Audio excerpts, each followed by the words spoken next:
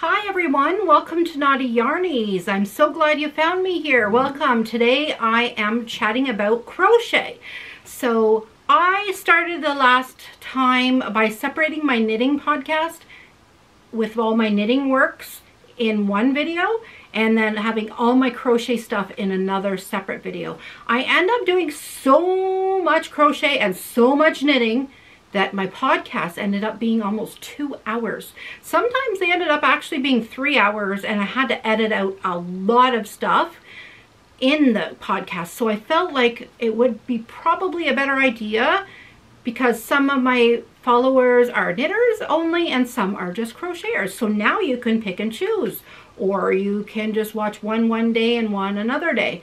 Or if you get behind, you can just watch all the crochet or all the knit. Whatever you like to do, whatever floats your boat, and I'm glad you're here no matter what you choose to do. So today is October 1st. It's October, it's Halloween season, it's fall season, it's sweater weather, all the things. Isn't it nice? Like, the nights are cool, the mornings are cool, and the daytimes are nice enough out for people right now in Ontario, anywhere where I am, that people that are warm-blooded can wear t-shirts, or people that are cold like myself all the time can wear their sweaters with ease because it's nice and beautiful outside. I hope you're all well. I've had a pretty rough month since I've been at the wedding. If you want to hear all of that, that's on my last video. I plan to record my crochet one week, my knitting the next week. So if you do both, you'll have a video every single week to watch. If not, it'll be bi-weekly with some other things sprinkled here and there throughout, because I don't want to mix in anymore. Sorry, my dog. So like Happy Mail, I did a separate video for Happy Mail. If you haven't seen that, I'd appreciate you going to look at it real quick, giving a thumbs up and checking out what I received. So today's podcast number 36, and it's the crochet version, because I'm going to have crochet, or podcast number 36, the knit version as well. I'm not sure. I don't want to start all over with one and go 1-2 with crochet, 1-2 with knit. But at the same, I don't know what to do. If you have any ideas, let me know down below. I'd appreciate it, because maybe you have a better idea than podcast number 36, episode 1, or crochet version. All right, so my first finished object. We'll jump right into it, guys. No more chitter chatter. That was enough. I only like to do a few minutes of chitter chatter. So my first finished object, I will picture myself in a photo shoot I did by myself here. I took some photos when I was at my mom's out on her back porch. It was a beautiful sunny day and I went to visit her, so I took some things. So it was a whip last time you've seen it. I am testing for Kayla Osborne. This is called the Windows to the Soul design. I am doing the size extra large. Excuse me, I'm using Lion Brands ice cream scoops in the colorway of Blue Moon, and a 4mm hook is what I got gauge with.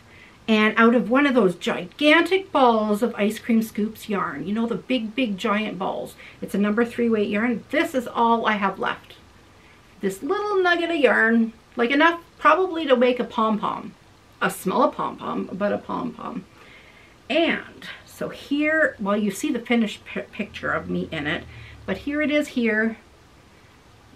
I love it. It's a little shorter than I normally would wear a sweater, but I wanted it just below my button on my jeans when I wear it with my jeans, because this is a light material. I really like it. So the pattern has all different sleeve lengths. This is the short sleeve length. She's got one that's 3/4, she's got one that's long, and then she's got one that's long sleeve with a bell, like a bell sleeve. It is gorgeous as well. But I thought once I made it and tried it on, I thought, no, I probably would wear it, the short sleeve version, more often. And worst case scenario, I find that I want longer sleeves, I will just go back and add the sleeves on anyway and put them on at a later date. But I do like it like this. This is how I really like it. And the yarn feels super nice. The drape is lovely on it. I find it's a very beautiful knit. And now I've had a month worth of headaches, and I was able to do all of this with a headache. So that goes to show you that her patterns are very, very well written and easy to understand and very, very fun. So thank you, Kayla, for allowing me to test for you once again, because I kind of failed at her other test. The Film Noir twist sweater that I was testing for her, I believe is due, or was due yesterday, due today, due by the end of the weekend, and I really failed. Like, I hate not coming in on time, but the stitch that is in it, it's nothing to do with her patterns, because I'm obsessed with her patterns. It's my wrist has been giving me quite some trouble. And it's not even my wrist that I hold my crochet hook in. It's the opposite wrist. It's my left hand one. And it's not with knitting, it's not with crocheting, it's just with that one stitch that calls for that whole sweater. And it's a lot of crocheting. So I'm not one to give up ever. Ever. I never give up. I usually, like, was testing 3 things at once, and I knew I can make the deadline for all 3. But I took 3 weeks break from it, and I went back and I just did 1 row, and by the end of the row, I couldn't do it anymore. Like, I was sore to knit or crochet for the rest of the week again, so I just couldn't do anything. So I'm sorry, Kayla, and this one is so amazing. I just love this one. I love the other one too. I love the pattern. I love the way it's written. I love the way it looks. That's exactly why I wanted to test it for her, but I can't risk the health of my wrist for one sweater. I'm sorry, Kayla. I really, really am. And now that it is fall, y'all, we need pumpkins in our life. My son has, I'll put a picture in here, a display that over the last 3 years I've been crocheting him all kinds of items for decoration because he asked me to, and as a mom I gotta provide, you know, like that's an honor when you're a knitter, crocheter, crafter of any sort, and your child, husband, wife, mother, sister, brother, niece, anybody asks you to do something for them. You are so honored that they even want your products. So of course we have to oblige. So I had to make him a new one for his collection. So this one is one that I made the pattern myself. I'm going to explain to you how I did it so you could make your own today. And if anybody's really interested, I can kind of do a more in-depth video if needed. But I don't really think it would be needed. All I really did, for this I used Bernat Softy Chunky, like the Bernat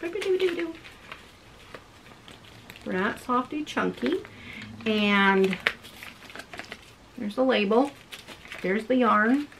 And the color is called Pumpkin.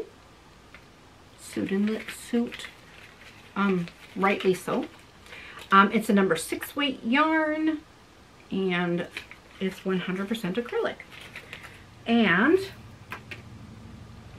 all I did, okay, so for this pattern, I gave them already a small and a large. This is the medium. So basically what you're doing for let me think here. You can use a 5 weight or a 6 weight yarn and look at the label of your yarn. And whatever it says on the label of your yarn, go down a hook size from that.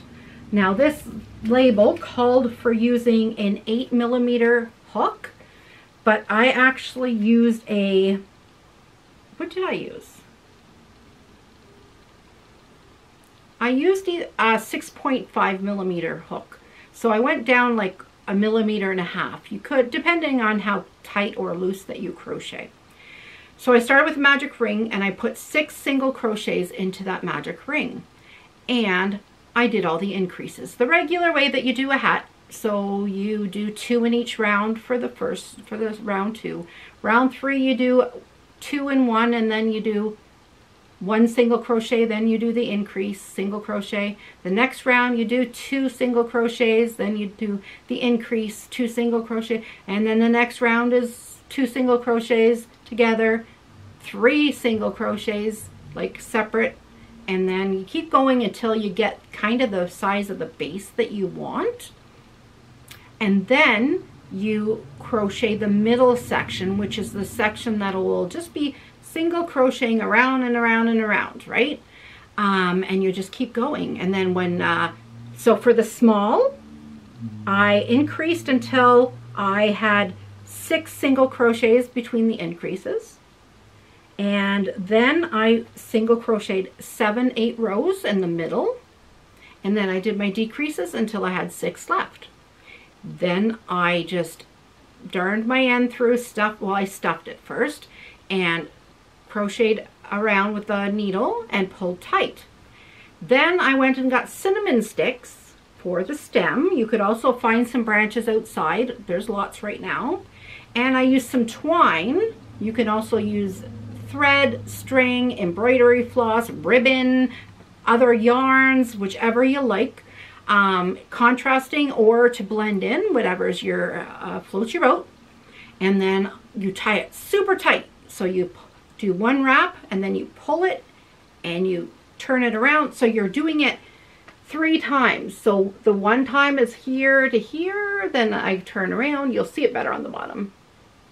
It's kind of like wrapping a big box gift. You know how you used to go and do this way and then do that way, and hard to explain, but I'm sure there's videos out there. But yeah, so that's going to go in my son's collection for, maybe I could get them if I see them in time and I don't have this edited up. Maybe I will get him to do a new photo.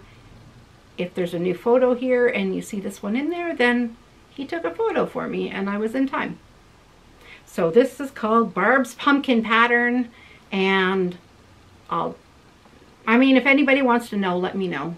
And I could maybe do a quick little video or something and show you how it's done.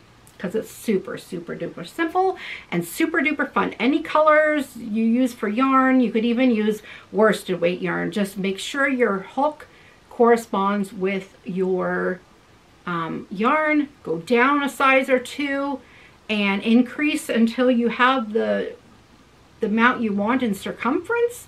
Do enough rounds, like so the more larger the item, the more single crochet rounds you're going to do. So like for the size medium, I increased till I had 8 between increases, and then I did 9 rows of single crochet in the main body, and then I started my decreases.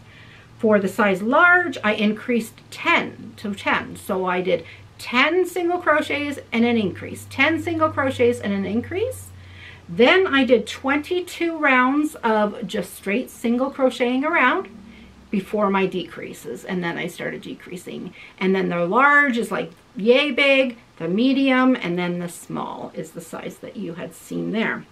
Of course, that's the small with number 6 weight yarn. Now, if I was to use a number 5 weight yarn, it would be smaller. So keep that in mind. You might want to do a size large if you're using worsted weight yarn, so it ends up to be a big enough size. All right, so that's enough about my pumpkin, I think. I believe, yeah, I chatted with you all the information. The next thing I did also for my son's display,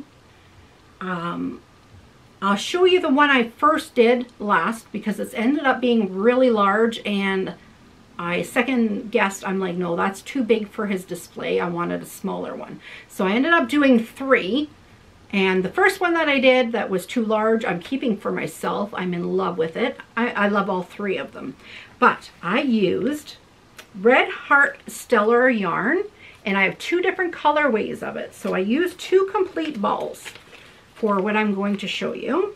And this is all the yarn I have left, is this little nugget here and I got 3 owls. So it's owls that I'm doing, okay? So I got 3 big owls out of 2 balls of the Stellar yarn. I'll give you the information if you want it in a minute. So here is the small one. I'll put a picture up here too. Here is the medium. Okay. And here is the large. Oh my gosh. Oh, I just love them. Like, look. They're just staggered. So you could see why. This is the large. So next to the pumpkin, look how big it is. So I thought, that's a little bit big. So I'm going to keep him for myself. So look at how beautiful the colors. 2 big eyes, and he's got the beak, and he's got some tassels, and he's got his wings. So he's going to live right back here. I think he suits my decor pretty nice. I'm going to now let my son, so that was an entire ball of Stellar yarn, the whole ball, right down. I think I had maybe 6 inches left. I'm going to let my son choose between these 2 because I think the colors are going to stand out so beautifully with all his pumpkins and his leaves and his acorns. So it's going to give a little bit of variation for colors in his little scene. Like this one's probably 6 inches tall, and I would say this one's about 10 inches. They're the exact same, and it's my own pattern. I kind of just made it up as I went, sat there one night and going, I want to crochet and invent something. So I did. The only difference between, well, there's a lot of differences, but the 2 main differences. I used the exact same hook for all 3. So I used a 7mm. The yarn calls for, I believe, an 8. Oh, no, the yarn calls for 10. Nope. The yarn calls for 6.5mm. But I was happy with a 7. When I did a 7, it's pretty fluffy yarn. And I crochet pretty tight. So the 7 was fine. You might want to go down to a 6. So I used the exact same hook. The only difference I did, besides doing less increases, for this was more increases than this, and then my large had more increases than the medium guy. The eyes and the beak, so the black, the white, and the orange, all the accessories, the large and the medium sized owl, this one and the one I'm keeping, all were number 6 weight really chunky yarns. And actually I used the Bernat Softy Chunky for the beak on all 3. But when I did the small, I don't know if you know this, but some yarns you can separate. So you can separate the strands. So I just separated the strands into 2 pieces. So there's 4 plies, and I basically took apart 2 plies and used them for the beak for the small guy. And I did the same with the white. It was a really, really like a number 7 weight white yarn that I used for this. 6 to 7, and I just split the yarn in half and used on this. I could have just used worsted as well, but I just had it around for these 2 guys, so decided I would use it and just make it into a smaller size one. So basically all I do is I do the same as with the pumpkin, crochet the base and increase until it's the size around I want, go up and to tell the height that I wanted. I did a little finessing for the ears, of course, because I've got the ears. And then I did a special little bind off in here, did all the accessories, sewed it all on. Before I closed it up, I sewed everything on so I could just knot the ends. I didn't have to sew anything on except, you know, here. I didn't have to darn in the ends. and stuff it, sew it, put the little tassels on it, and we're good to go.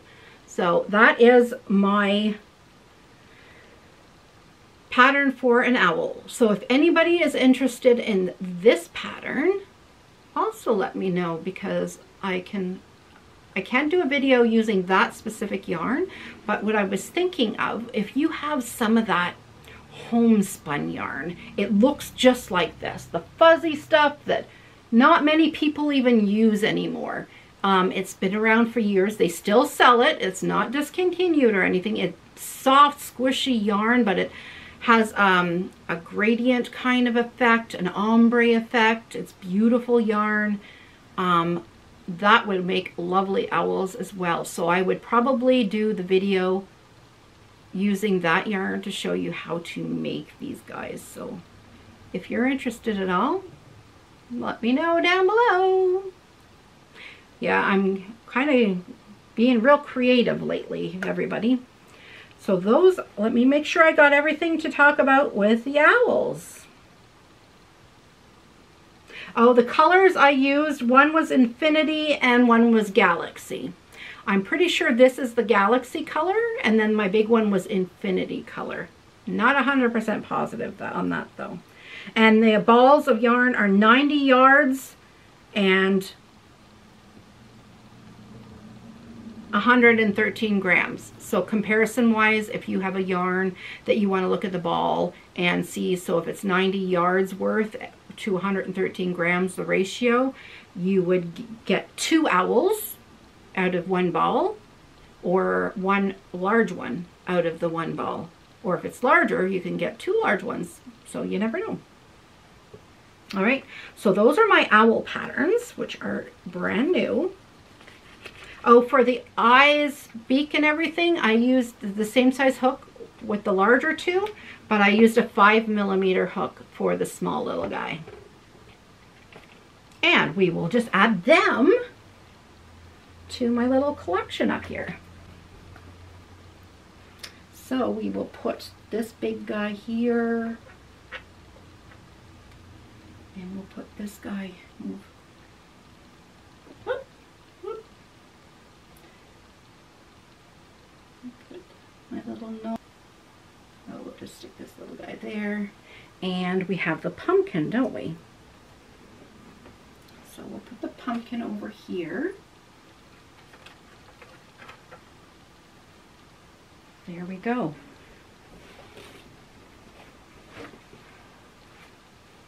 So I put them all on my display, so when I'm watching TV there, I see all my beautiful stuff. So those are all my FOs. I only have one whip to show you today, and it is also a pattern that I'm designing myself, and I'm not going to give too much away. Sorry about that, my dog hit the cord. I'm not wanting to give a whole lot away about it because I literally just came up with this design this morning in my head, and I'm just starting it out. So what it is it's in my little handmade bag I got just from the secondhand store. You know, they don't give bags anymore, so sometimes if I go in there and I'm not really there in the neighborhood to shop, I don't carry bags with me. So I go in and I buy a couple of things, or like, do you need a bag? And they charge you $2 for a bag or $1 for a bag. I'm like, oh, I may as well just buy one off the shelf that I want, and I could reuse for that $1, right? So that's my thinking. So I am designing a crochet hat pattern using fingering weight yarn. I want to use it to do with wool after I perfect the pattern itself. So this sample I'm doing Premier Yarn wool-free lace that I got from Hirschner's. It's a #1 super fine weight yarn, and it is color Berry Smash.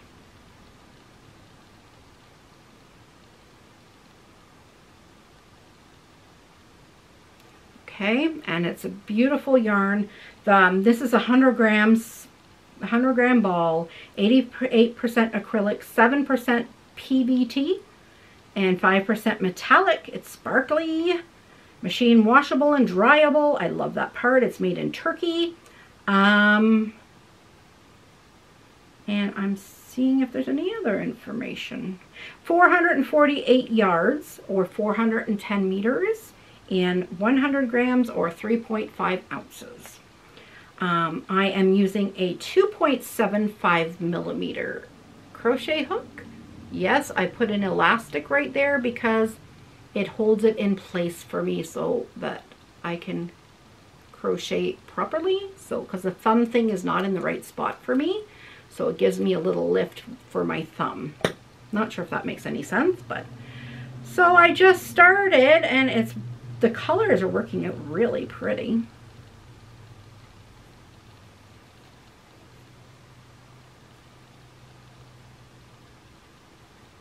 Or if you want to start, this is starting at the top. I'm just on the increase section right now, so it's nothing fantastic to look at. I'm hoping to be done by next podcast. It takes a long time. Like this is only this is like the gauge swatch. So this is 4 inches from tip to tip. So that's how people, when they are going to work the pattern, when they get to this certain row, they need to be at 4 inches across or they're going to have to change their hook size. Yeah, so I'm testing this as I'm making the pattern, designing it, that kind of idea. So if anybody wants to test this eventually for me, let me know. I'm hoping to have this out not too long. I've got to think of a name. I got to write it out. I got to actually finish the first time first. So it'll be quite a while. It'll be a couple months before I get this out and about. I have it written in a way that if you'll see these bobby pins on there, I have it in a way so the increases you do not have to count. Because it's fingering weight yarn, there's so many increases and you usually have to go 1, 2, 3, 4, 5, 6, 7, 8. You know, you have to count between the increases. This one, you don't. You come across a stitch marker and you put 2 stitches in that 1 stitch marker and you move on. So, and you just replace the stitch marker. So it's going to be super easy. I'm including tips and tricks on how to make it even easier as you go along. So this is so exciting for me because I've wanted to design this pattern. It's been in my head for so long and now it's coming to a vision. So I'm super duper excited. Let me know down below if you're excited too to hear more about that and get the pattern out there. I'd love to know. So that was it for my whips. Just the one thing, I do have more than that for crochet whips. Believe me, I still have my son's Cole the Mole to finish up. I'm almost running out of that yarn, so I think I have to order some from Hirschner's. I have a shawl that I'm working on and my poncho design I have to finish up. But because I'm designing that and it's more tedious, with the headaches, I can't work on that. So it hasn't been touched at all, so I'm not going to show that. And then also the Afghan that I showed you guys 2 times ago maybe. So that hasn't been worked on yet either, but one weekend and I'll have that done, no problem. I'm not really worried about that one. I want to talk to you about a couple of future things and then show you one thing that I picked up, and that's it, and that'll be all for the crochet section. I mentioned about all the whips that are ongoing that I haven't touched. I will never show them when they're not touched unless somebody specifically asks to see them. So I want to crochet some socks to try, and I've showed you. If you've been here a while, you probably say, well, I've seen that you had crocheted socks before started. Where'd they go? They ended up being really large, so I ripped them out and I'm going to start again. So I'm using the pattern from Peyton's, I think it's from Yarn Inspirations. It's Peyton's Croy Socks, Toe Up Socks to Crochet, and you'll find that on Ravelry. Here's the photo of it.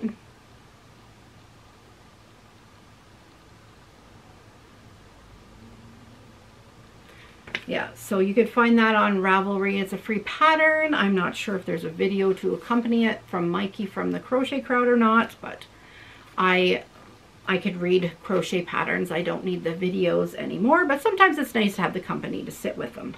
So I'm going to be starting that eventually, not anytime like really, really soon.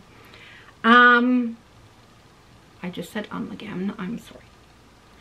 So my husband and I went and we donated a bunch of stuff that has been accumulating outside in our garage. Since the lockdown and everything, we just kind of kept putting stuff in boxes that we wanted to donate to our local secondhand store. And so we decided it was a good day the other night. So we went there and I said, my husband said, would you like to go in real quick? I haven't been there in months. And I'm like, I would love to be able to. And I promise I won't take long. Usually, like, I could spend hours in there, honestly. I could. I only wanted to check out the craft section. So if there was any yarns, if there's any material, if there was any knitting needles, crochet hook, that kind of thing.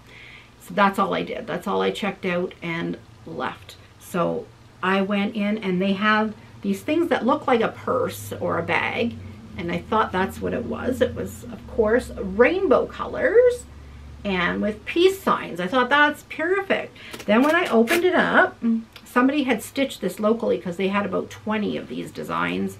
They were all the same, just different material. The top part holds crochet hooks, okay? And then the bottom part has big pockets, like a really, really large pocket.